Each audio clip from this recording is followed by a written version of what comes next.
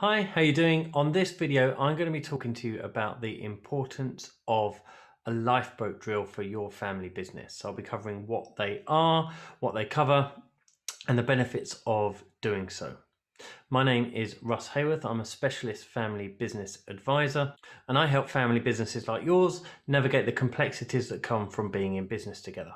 So what do we mean by a lifeboat drill? Well, in the truest sense, sailors, before they go out to sea, will do a lifeboat drill. They will practice what happens in the worst case scenario so that they become able to deal with that if that particular scenario crops up. So in a family business context, what I mean by lifeboat drill is looking at some of the what if and disaster scenarios that could happen within your own family business and looking at the implications of those happening. You can then assess whether that is what you want to happen or whether you perhaps need to have a chat as a family to try and stop a particular scenario from happening. So if we use an example of the death of the main shareholder within the family business. Now it's a lifeboat drill, so it doesn't actually mean it's happened, but you're planning for what would happen in that circumstance. So if you imagine that has happened to the main shareholder in your business, what happens to that person's shares? What happens to their overall estate? What happens to their role within the family business? If you plot that out and look at what the consequences of that are, and you're unhappy with that, that's a good sign, a good signal that you've got time to go out and do something about it.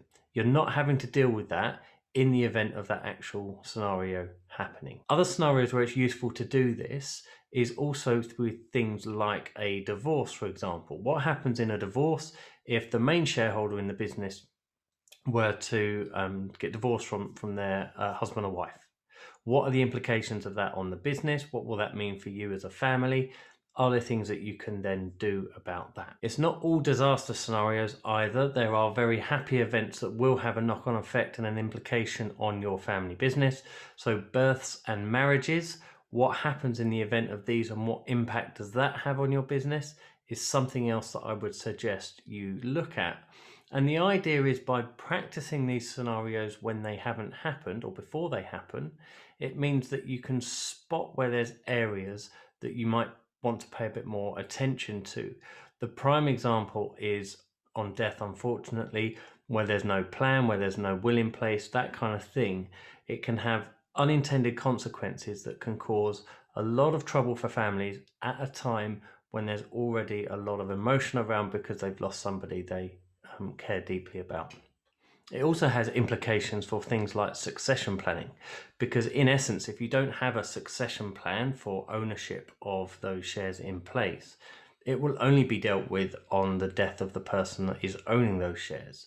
So by highlighting what happens, it's also a way of triggering that conversation around, is this what we want? Do we need to deal with this succession issue before this happens, for example? Another relevant scenario, given what we're living through at the moment, is what if another pandemic came along? What if another global event occurred within the business? Can we use what's happened over the last 12 months as an opportunity to learn and reflect and say, actually, we're unhappy with the way that certain decisions were made and how the process was followed for making those decisions. Therefore, we need to put new processes in place to deal with that.